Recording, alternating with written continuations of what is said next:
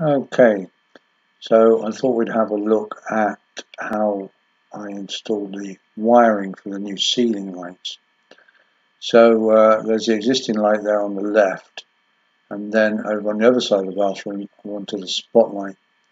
The problem is that the attic above is fully boarded, and so there's no access under the floor in the attic. So the only way to get wiring across was by taking the wire under the ceiling.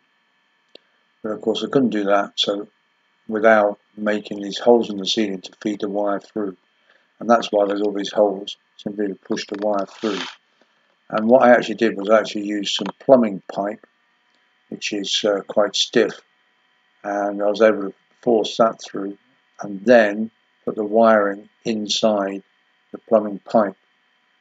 Then what I've done is I've then pulled the plumbing pipe out, leaving the wiring in situ.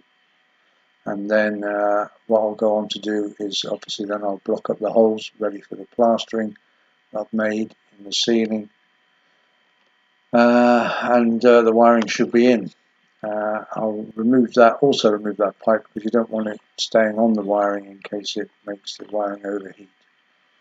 Then I will be putting another light in on the that's the other light. There will be another light going in on this side of the bathroom, just up there. On the left is the original light, and that'll be going back in with a fan on it.